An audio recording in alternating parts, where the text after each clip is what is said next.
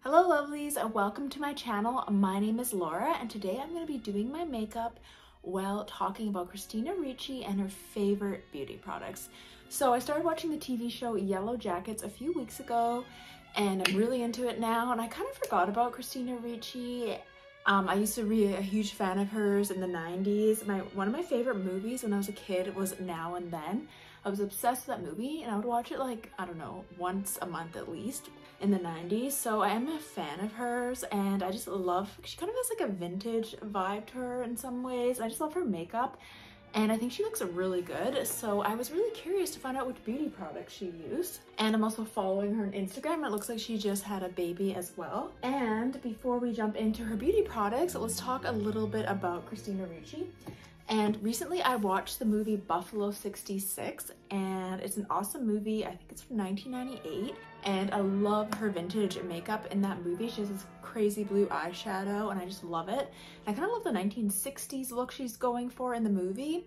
It's weird, the movie has like a combination of a 1960s feel as well as 1990s. I just love her style in that movie and I think she did a great job. It's a really interesting movie. I can't believe I've never heard of it, but when I was Googling photos of Christina Ricci, because I always like to print out my photos for my videos, I stumbled upon that photo of her up close of her eyeshadow and I was like, that's a really cool look. So I'm gonna play around with some blue colors today.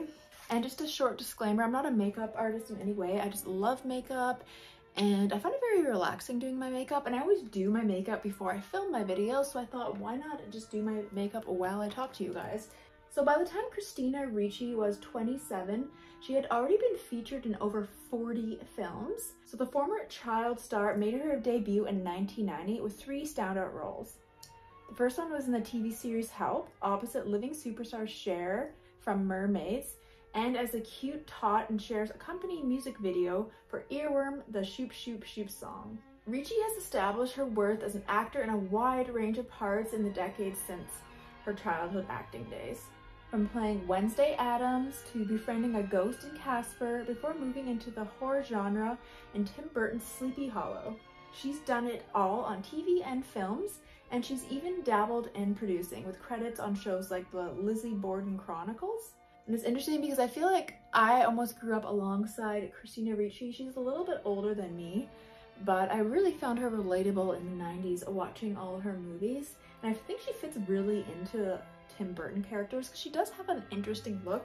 I think she's very unique and she has definitely those like very large eyes. And she began her career as a child actor, and she told People magazine in 2018 that she doesn't regret starting so young. She says, "I've had some fantastic adventures and have always loved working." She said her favorite role was working on The Addams Family and the sequel Addams Family Values alongside Angelica Houston. She says those were the glory days for me as a 10 and 12-year-old. And she said there were wonderful movies to be on, and I love those movies too. I think she did a great job in those ones. She says similarly, working on Cher's first film of Mermaids was also a dream come true for her. She says Cher was so open and generous and she thought it was a great experience. I think that'd be crazy working with Cher, obviously anyways, but let alone as a kid. Although Christina Ricci was glad for her early start, she was very public with her adolescence. So she basically grew up on film, and she definitely had that gothic quality to her, which actually complemented her on-screen appearances. And I think that's why I like her. She definitely has that unique look, and I was looking at old photos of her in the 90s, and she definitely had that gothic quality to her.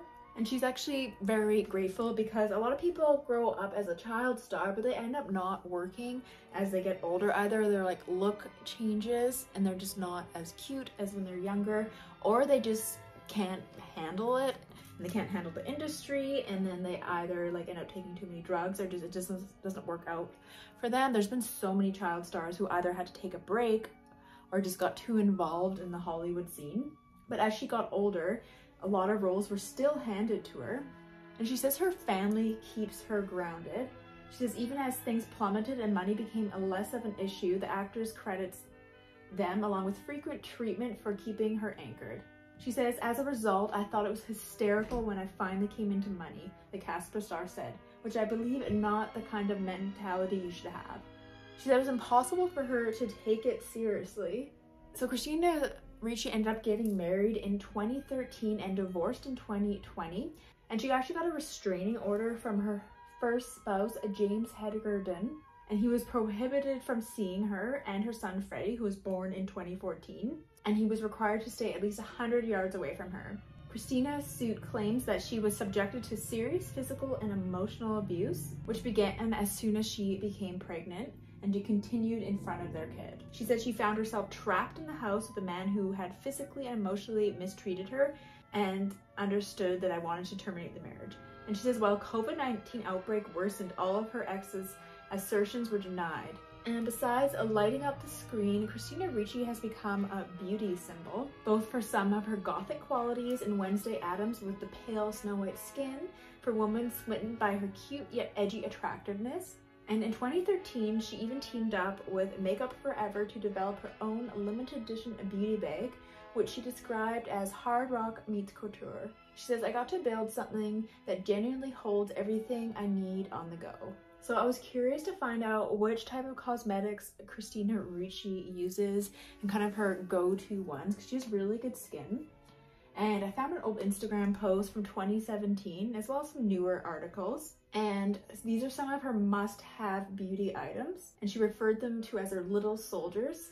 And she definitely has a high-end taste for a lot of these products. I was a little bit surprised. Some of them are quite expensive. So the first product that she likes is Drunk Elephant B-Hydra Intensive Hydration Serum. This one's $48, so it's not too bad, and you can get it at Sephora.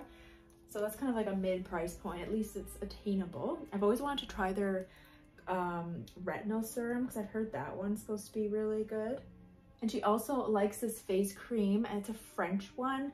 Excuse my pronunciation. It's Clé de Peau La Crème. And this one is $550 online. And she also loves the repair oil, which is another $168. And you can get these ones from Nordstrom. I bet they're really good, but that's insane for a cream. But I guess if you can afford it, why not? And she also loves Joanna Vargas skincare products. And she also uses the Clé de Peau Protect Sunscreen at SPF 50. And that's $135 online. She says these are her go-to skincare products. And she claims to have a self-obsessed passion for makeup. She says she's obsessed with the makeup and it's kind of her ongoing joke. And she says for her eyelids, she loves Charlotte Tilbury eyeshadow. She also loves Tom Ford Smoky Browns. And she also loves Clé de Peau concealer, which is $73 online. She also suggests getting 8 hours of sleep a night. She says a lot of famous people end up going by on very little sleep. Even like Betty White, who notoriously said she only got like 4 or 5 hours a night, which sometimes I wish I would be able to do that, but I find that I need at least 7 or 8 hours of sleep. Some days I can get 5 hours of sleep and that's fine, but then I always have to play catch up. She says a key beauty technique I found is try to get at least 8 hours of sleep every night. And she says when she's not working, she gets 10 hours of sleep a night, which is crazy. And she says that sleeping for 10 hours is very beneficial. I mean, I guess I can be guilty of that. I say so, usually one day a week I'll have a catch-up day where I'll sleep at least maybe 9 hours, but it really depends. But it is nice to have one of those days where you just don't set any alarms and you just sleep in till however late you want to. And then I do like that. I always feel refreshed. And it is like a treat being able to do that. And she says that she thinks it's an anti-aging secret, and she says that her mom is 70 and sleeps 10 hours a day and she still looks great. I swear that my dad sleeps a lot too, and he's in his early 70s.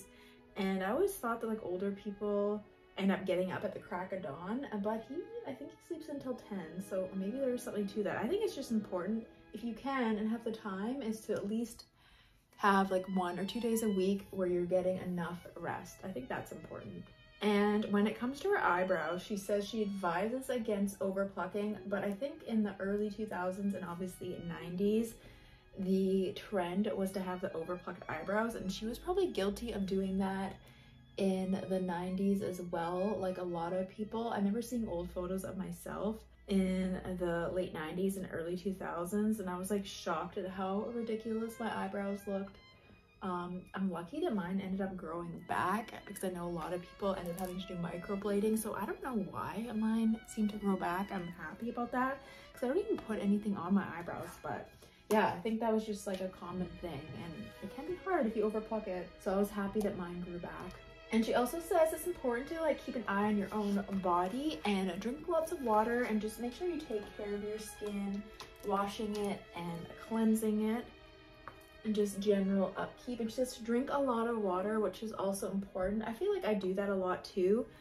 I am obsessed with drinking water. I probably almost drink too much water, but I think once you get used to drinking water, and then if you kind of get dependent on it and you want to drink more, and yeah, I definitely love drinking water. I think it's a good beauty habit to get into. I know a lot of other movie stars had suggested drinking a lot of water, so I think it's definitely something to keep in mind. But yeah, let me know if you've watched the new show Yellow Jackets. I've been loving it. I think there's only maybe the season finale is probably already out, so I have to watch it. But I really want to dive into watching some of her older movies too. That's how I randomly stumbled upon The Buffalo 66, which is a great movie. And if you're a football fan, it is good too because it features the Buffalo Bills, and unfortunately they did tragically lose recently, so I'm sorry if you're a Buffalo Bills fan. So thank you so much for watching. I hope you enjoyed this video, and let me know which Christina Ricci movie is your favorite. All right, I'll see you guys again soon. Bye.